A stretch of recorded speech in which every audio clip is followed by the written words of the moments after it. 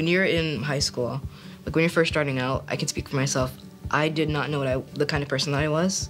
I was always like, okay, yeah, I'm funny, but like, what does that mean? Transitioning from a school that really didn't prepare me for MIT, I personally thought I didn't have a potential in anything. I thought I was gonna fail.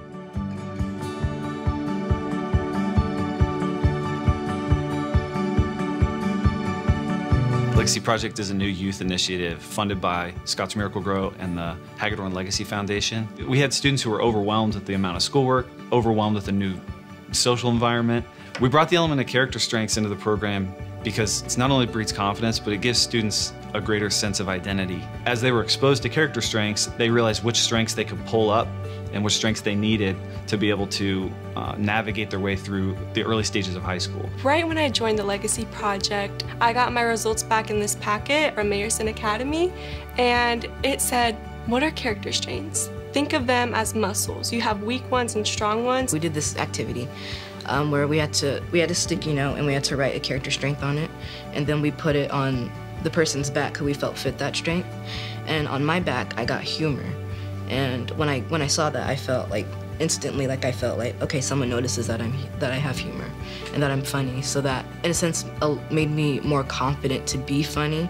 I'm more than just, you know, what I thought I was. As soon as I got the sheet back, I saw prudence and judgment were two of my highest. And realizing that I used it a lot, it really helped me understand when I needed to cut back on it a bit, because I was over-analyzing and over-planning on things that didn't really matter.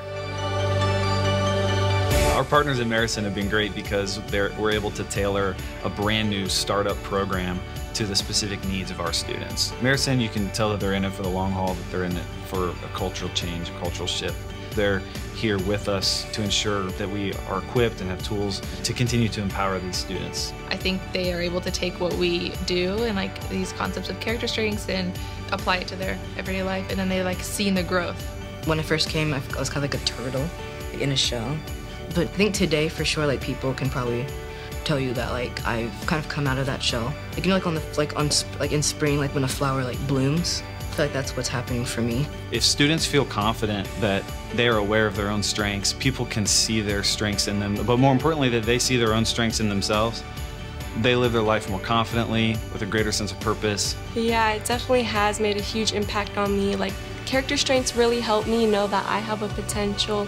They help me get out of my comfort zone. They help me see what the barriers are to my limits. I just see myself using them a lot. We all come from different circumstances, different backgrounds, but knowing that we all have a universal set of 24 character strengths just eliminates the gap that's between us as people and shows students that we all have more in common than we do dissimilar.